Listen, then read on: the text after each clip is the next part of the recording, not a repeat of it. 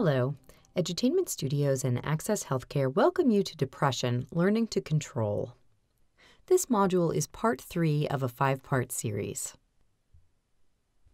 Depression is a mood disorder that causes distressing symptoms that affect how you feel, think, and handle daily activities such as sleeping, eating, or working.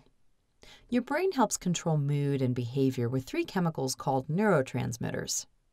If your brain makes too much or not enough of these chemicals, this may cause you to become depressed. And there are different types of depression.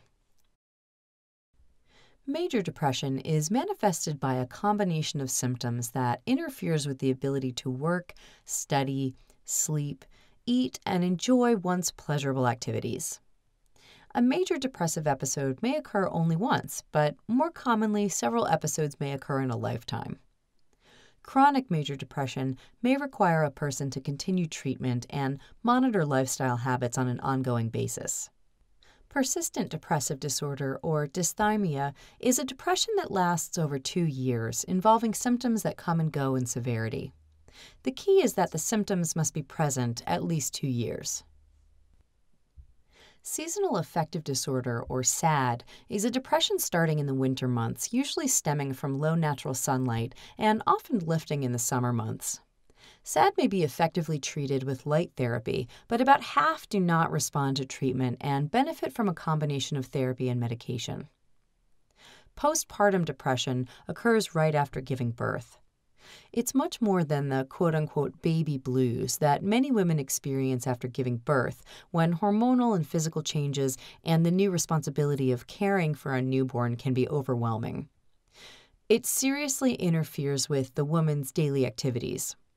It's estimated that 10 to 15% of women experience postpartum depression after giving birth.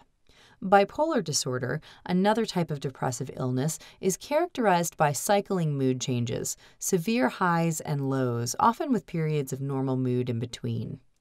Sometimes the mood switches are dramatic and rapid, but usually they're gradual.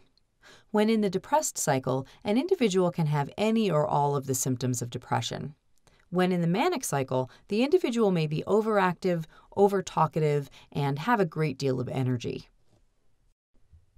Please feel free to investigate these other sites for more information, and remember to bring any concerns or questions in to discuss with your doctor. Thank you for joining us today for part 3 of this 5-part series on depression. Please let us know how we did by completing the survey. If you have any suggestions or questions, please send them to us via the survey and come back for part 4.